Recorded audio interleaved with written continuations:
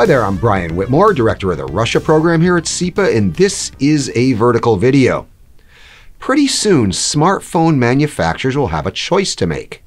Do they want to become part of Vladimir Putin's surveillance state? Because that may be the price of remaining in the Russian market.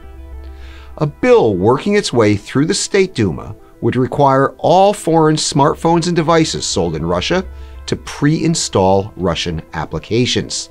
The legislation was initiated by the Kremlin, and all major factions in the Duma have signed on to it.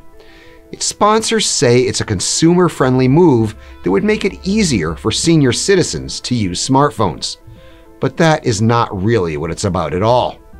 Russian apps are notorious for being very curious about their users' data and very generous about sharing that data with the Russian security services.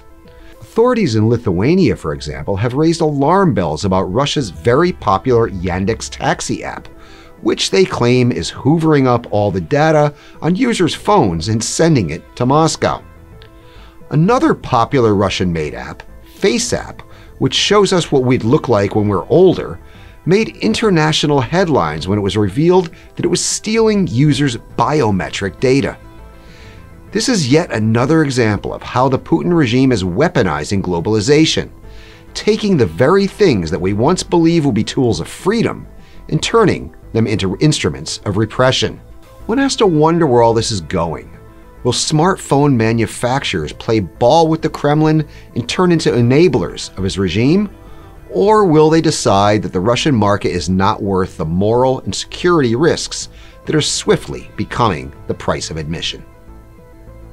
Keep telling us what you think on Twitter and on Facebook. I'm Brian Whitmore, and this was a vertical video.